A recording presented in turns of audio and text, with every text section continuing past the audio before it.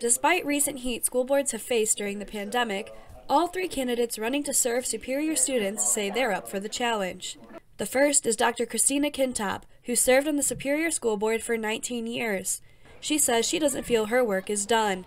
If elected, she says her main focus will be growing mental health resources for students. The situation is pretty dire and we actually need collaboration. So moving forward, we've met with the mayor, we've met with city council. We need to collaborate more with those and kind of bring everybody to the table. The other two candidates are Ed Gallagher and Brooke Taylor. Taylor is a stay-at-home mom with 6 kids. She says her main focus is the behavioral issues that the schools have been dealing with. With the disciplinary model, I would want to reach out to teachers, staff, parents, and find out what's working, what's not, what would they like to see, and how can we collaborate and come together as a team to ultimately meet the needs of our students and our future. Gallagher is a detective with the Douglas County Sheriff's Office. He also says behavioral problems within the schools is a top issue for him. We probably have 90% of our students are great and on the right track, but there's a percentage that I think can make it difficult for those 90%. And I